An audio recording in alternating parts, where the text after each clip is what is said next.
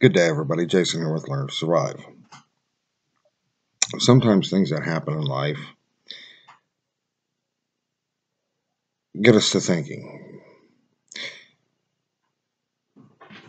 And leads us to ideas, especially us people that do YouTube videos. And that's exactly what happened with me. I was absent for a while because of illness, and then got a phone call that I have a really good friend who's in the hospital, and came down to they were going to lose their leg, so I went to see them and be there for the surgery, for support, spent a few days with their family, and come home to the house that was broken into. Um, a lot of my gear was taken. Um, this is going to actually take a while to uh, recover and rebuild, because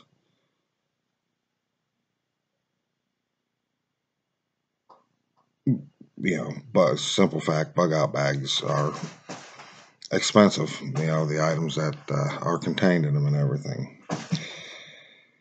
And not only did they take our bug out bags and a few other items, they also pretty much trashed all my clothes. And we have an idea of who it is. Now it's just a matter of catching them with anything to get anything done about it. But anyway, I'm not here to complain and bitch about that. That got me to thinking, and everything. So I actually wrote my thoughts down on this one, so I will be looking over towards this every now and then. Yeah, bug out bag's really a prepper's best friend. Everyone should have a plan to use it, and know how to use it, and know how to use the stuff that's contained in it. But then that brings us to a question of where to keep our bug out bags. Now, I know in a perfect world, everyone would have more than one bug out bag, but it gets very expensive.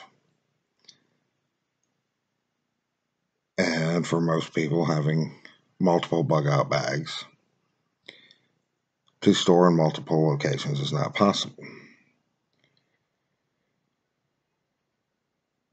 So here's the ideas that I've had because of this break-in that I thought. Now, the first place most people keep their bug out bags is home. Now, this is a logical place, and it's a good place. But are you always going to be home when shit goes down? Most likely, anything that goes down is going to be early morning, midday, while everybody's at work. And unless you are going to be in a situation where you're fortunate enough to get home to get to your bug out bag, might not do you any good in that situation. Vehicles. A lot of people like to keep them in their vehicles, and this is a great idea. You got your bug out bag in your vehicle. It's always with you. You're at work, it's in the parking lot. You're at home, it's in the driveway. You go to the store, it's in the parking lot. It's always with you. Some people like to keep their bug out bags at work. This is not a bad idea either. But that goes back onto the principle of being able to afford more than one bug out bag. You've got one at work, you've got one at home, you've got one in different areas.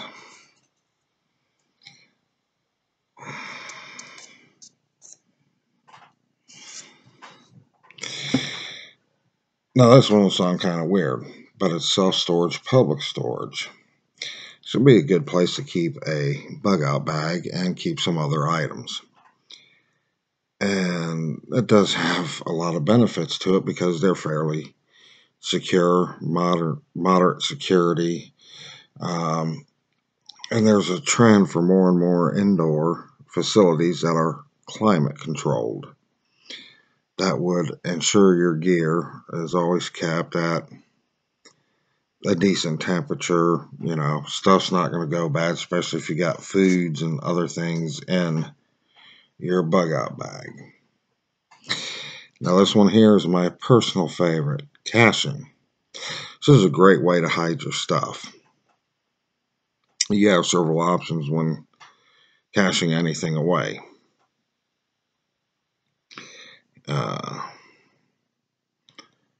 Caching's been used for hundreds and thousands of years,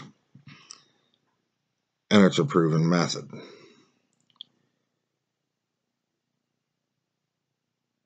Now there are some drawbacks to these methods, and there's a lot of risks with each one, and that's what I'm going to go over here. So bear with me. And with risks, you have your bug out bag at home. What's the chances of you being home when something goes down that you need to grab this bag and go? The fact your houses aren't safe anymore, really. It's just break-ins and people looting now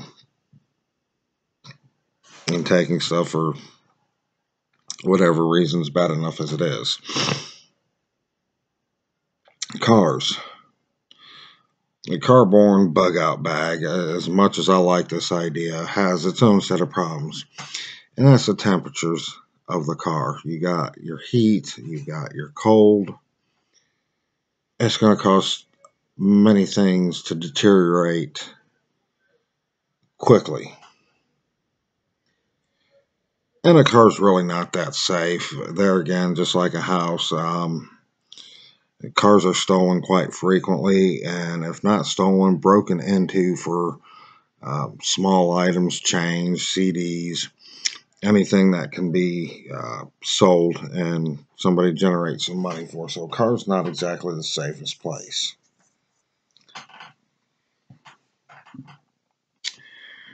Work. If you work in an office, it is possible to keep a bug out bag there. If you work in a factory, not so much. But there again, the drawback to this is if you work in an office, you've got cleaning crews. How trustable are your cleaning crews going to be? Are they going to find your bag and look through it and take items out of it, or just take the whole thing? So, that's a problem within itself. And,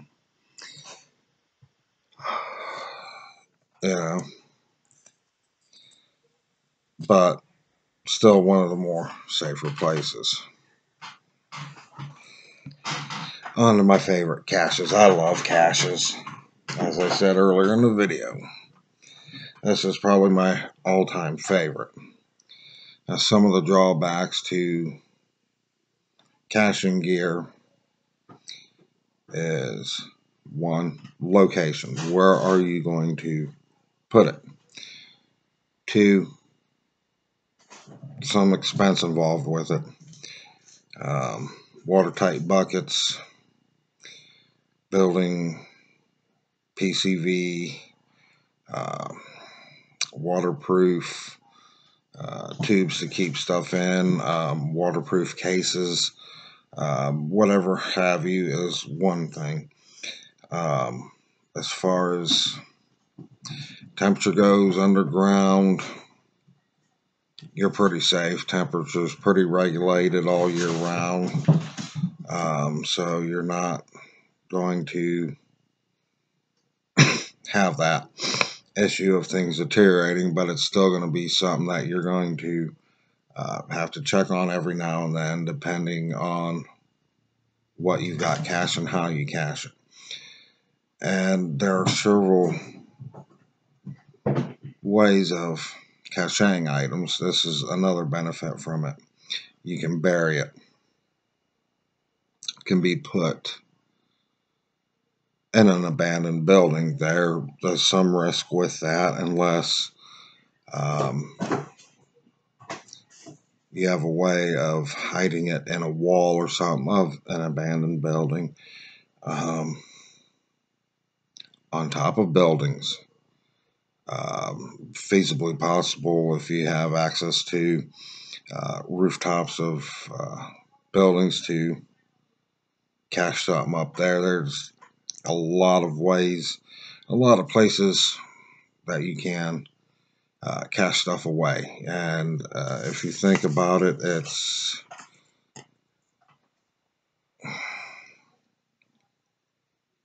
going to be endless possibilities of where you can stash stuff. And as I said earlier, ultimately in a perfect world, we could have multiple bug out bags. But most of us don't have the type of money it takes. So what I have done, and I've done this for a long time, I have a distinct difference in bug out bags and get home bags. Some people consider their get home bag the same thing as their bug out bag, and not a good idea. So my approach is a linear approach. I have a bug out bag, I have it in a location. Then I have a get home bag that goes everywhere with me that contains items I would need for 3 days. I'm not going to go through and list everything I've got in my get home bag because each person has to decide what they need in theirs, although there's going to be a few givens that every bag should have, and like fire starting, water, food, shelter, stuff like that. But then you can expand on it to meet your needs. And that bag is a linear bag to my bug out bag that's designed to sustain me for 3 days to allow me to get to my bug out bag. And if it takes me 3 days to get to my bug out bag,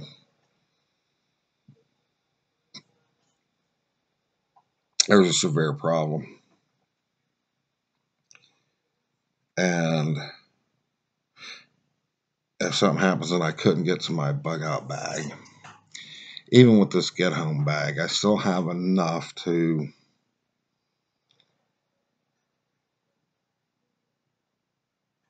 start me out, and the items that I would need to start out with to survive, where I could use my skill sets and improvise what I don't have,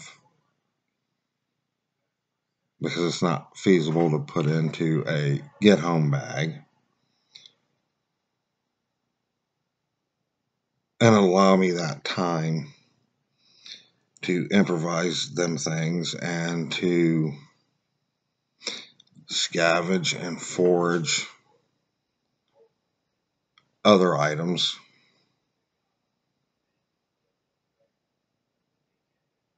and give me more of a chance to survive than I would have without it.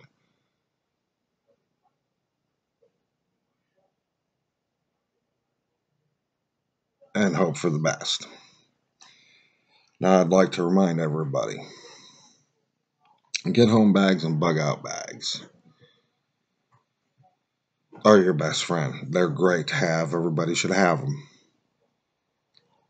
But having all the gear in the world does not ensure your survival. Knowing how to use that gear having the right gear, having the right gear for your environment, having the right gear for time of season, having the right gear for all seasons in a bag will increase your chances of survival. But in the end, it's not the gear you have, it's your skill sets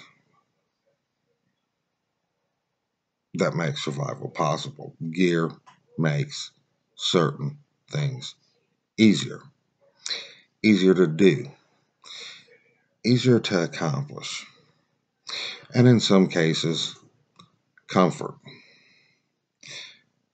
But in the end, it's your skill sets, it's knowing how to use the gear, and knowing that in the end, gear wears out, gear fails. Your skill sets come into play, and you have to improvise. Knowing how to improvise and being able to think outside the box makes a big difference in survival. But in the end, survival of anything, whether it be a natural disaster, whether it be shit hitting the fan and things going sideways, what have you, is 80% luck. It comes down to, is it your time? And sometimes having all that gear in the world and having all the knowledge in the world will prolong the inevitable, but it's still your time. With that, take care of yourself, take care of one another. I have got a lot to do. I have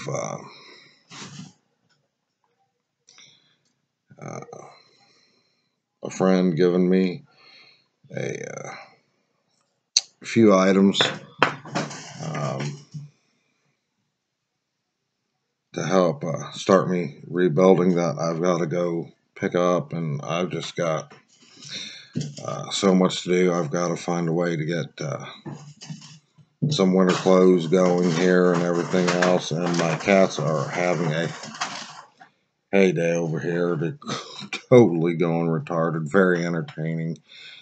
Sorry about that distraction, folks, but I had to get stuff together, and